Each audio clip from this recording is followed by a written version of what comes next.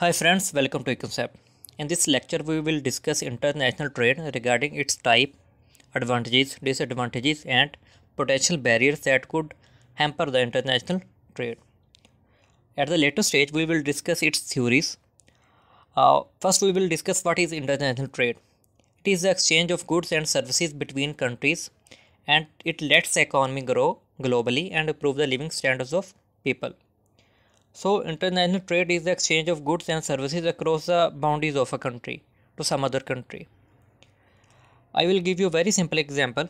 If you are living in Afghanistan, Bangladesh, or India, and you go into a supermarket to purchase Brazilian coffee or you are planning to purchase an iPhone, then you are experiencing the effects of international trade because though these products are not being produced in the said countries.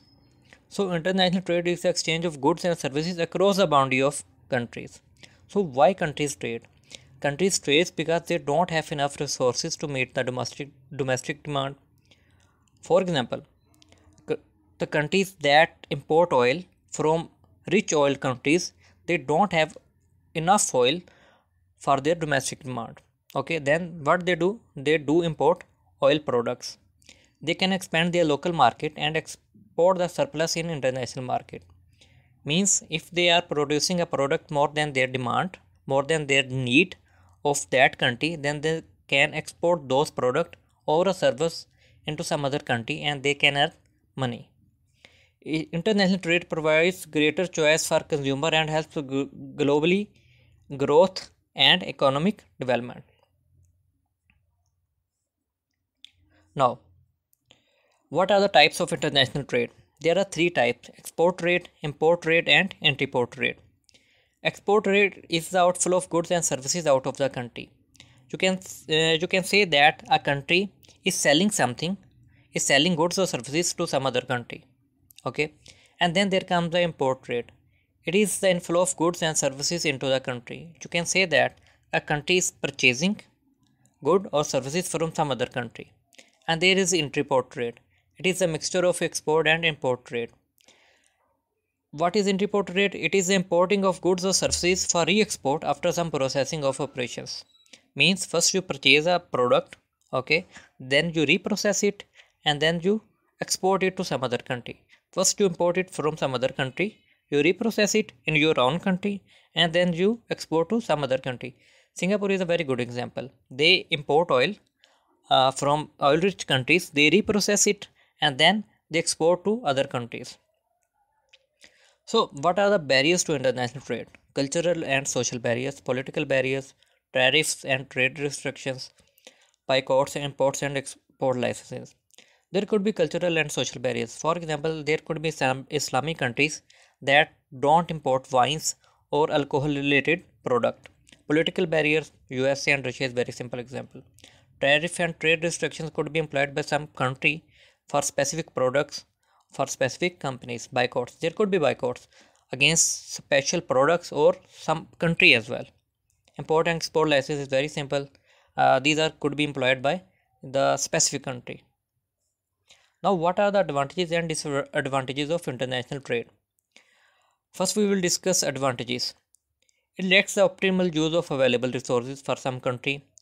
It lets utilization of surplus production. We said that if a country is producing a product more than its need, then that country can outsource or can export that product or service, or it can outsource a service, or it can export that product to some other country and can earn money against that product.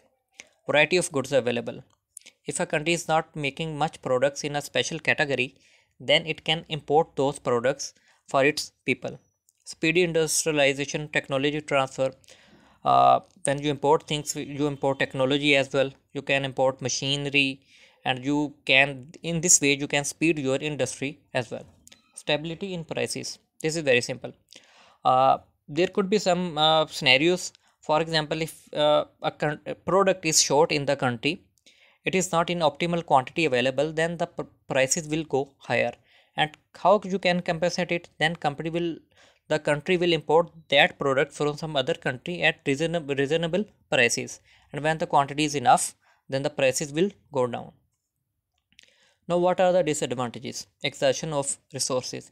If you are exporting some special product at much level and you are using that material required to make that product or raw material, then you can exhaust natural resources. For example, oil rich countries, if they are exporting oil at much higher level, then after some time they will be deprived of their natural resources. Effect of domestic industries. If you are importing product, it could hamper your domestic industry. Shortages in domestic market. If you uh, plan not in a proper way and you export a specific product, it could uh, can cause a shortage of that product in your own domestic market.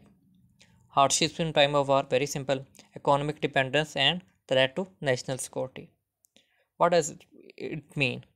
If you are export dependent company, then it is very good for you because you are earning money. But if you are heavily dependent on imports and you are on the other side you are not exporting anything, then your balance of payments gets disturbed, and this way your economic dependence and your national security could be emphasized.